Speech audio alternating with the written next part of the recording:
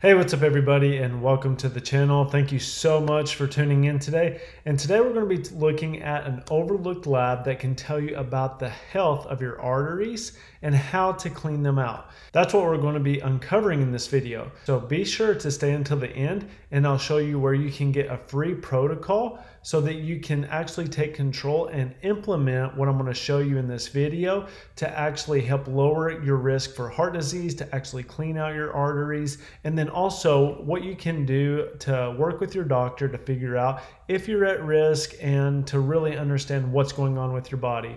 Now, before we get started, I would really like it if you would subscribe and like this video. Please share it with any of your family or friends that you think may find this information helpful or useful, because it's my mission to help as many people as possible. And by sharing this and liking and subscribing, you allow this message to get out to the masses and the people that really need to hear this information.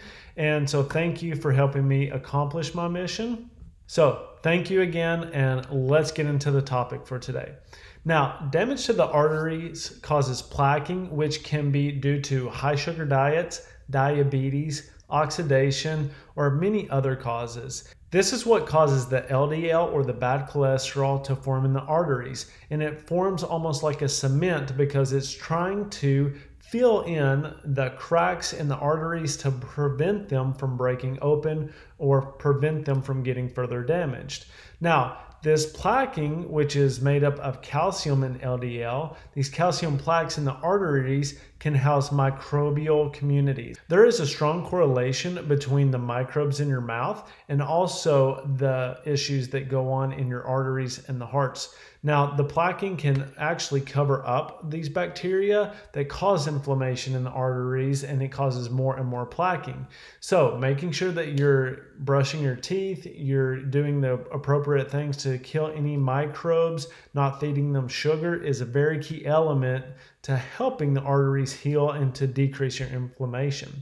Now, this is particularly true if you have leaky gut or your gums bleed a lot. So you want to be careful. If you notice that you have a lot of bleeding gums, be careful about your sugar intake, and then also be sure that you're going to your dentist and checking with them regularly. A fun fact is that, did you know that vitamin K2 will help calcium to be absorbed into the bone rather than reside in the arteries? So if you're not taking K2, then you may want to look at it, and if you feel like you're at risk for heart disease, or if you and your practitioner are working on that, you may want to mention to add that to your supplement regimen or to add that into your protocol.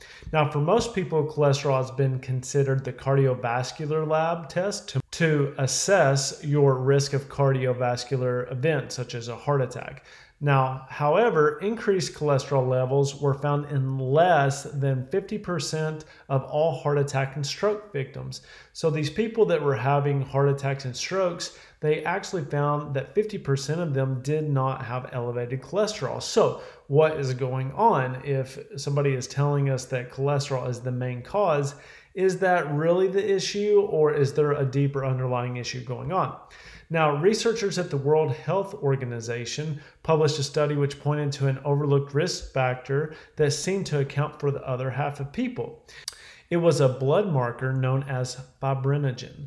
Now, to understand just how dangerous excess levels of this blood marker can be, we must first look at how it works in your bloodstream. Now, fibrinogen is a protein produced by the liver, and in small quantities is an absolute vital component for survival. When you cut or scrape your skin, fibrinogen is the agent which causes the blood to thicken and eventually create a scab, which clots the wound altogether.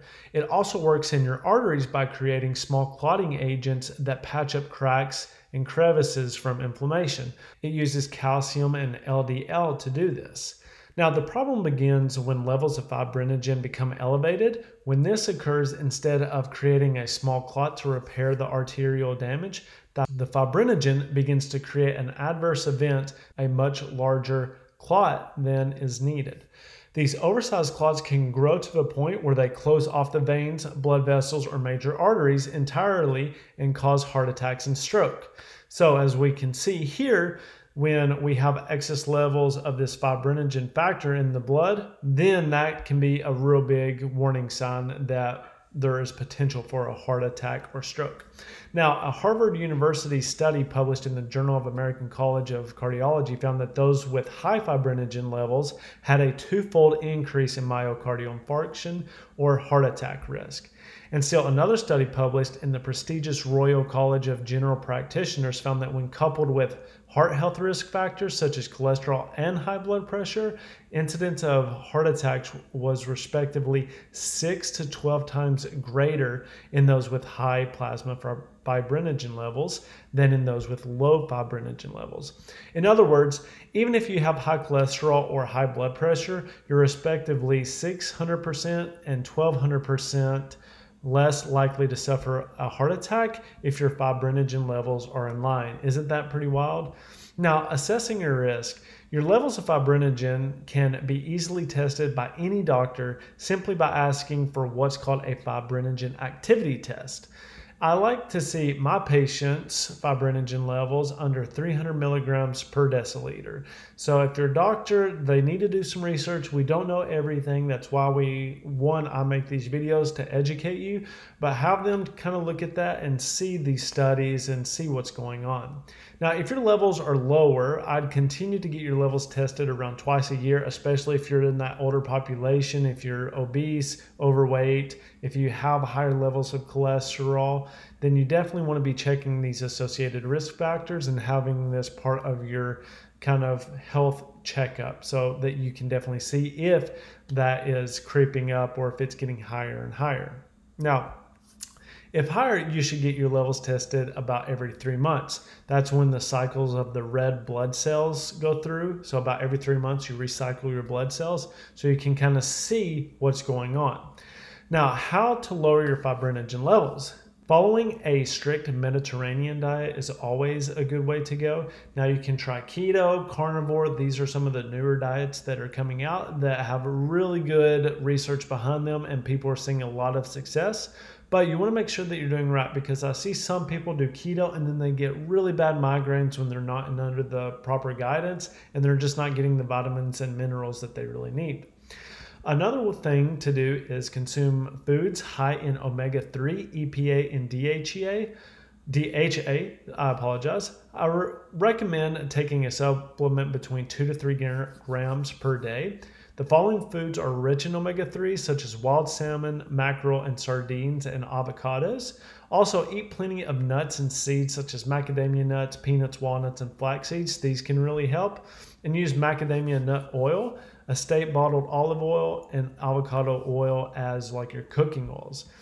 There are 2 other supplements. Take nattokinase and serrapeptidase. Those are 2 supplements that you can use that will actually lower your fibrinogen levels as well. Vitamin E is a powerful vitamin that can actually prevent the damage that occurs in the heart and the arteries. So making sure that your vitamin E levels are appropriate or supplementing with one.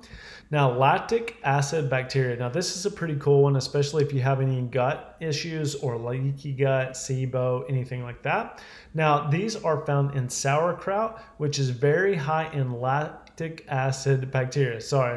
Which can help lower blood pressure, reduce biofilms, kill off potentially pathogenic bacteria, and help regulate LDL bacteria. Now, those are bacteria that contribute to the cholesterol level, so they can actually reduce that. It's pretty cool. Now, it can help with the secretion of bile salts, which may also help with the absorption of vitamin E and K2. I see a lot of people that actually have malabsorption and maldigestive issues, so they're just not getting the appropriate amount of vitamins and minerals that they need in order to sustain normal function. Because a lot of those vitamins and minerals get converted into your neurotransmitters, your hormones, your skin, your muscle tissue, your bone, your hair, your nails, whatever it may be. So making sure that your gut health and your absorption health is really good is kind of key factor. Now, sauerkraut is a superfood which can help support your gut and heart health. It has tons of vitamin C and K2.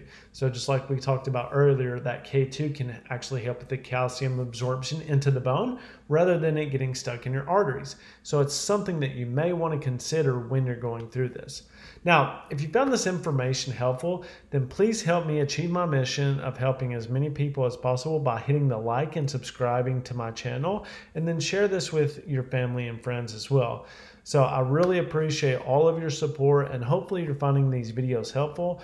Go back and check out some of my other videos. I have other videos about cholesterol. I have other videos about gut health, nutrition, migraines, dementia, Alzheimer's. So check those videos out. I would love to hear your feedback. I'm here to help you achieve a healthier life so that you can have the highest quality. So thank you again, and you all have a great night. Bye-bye.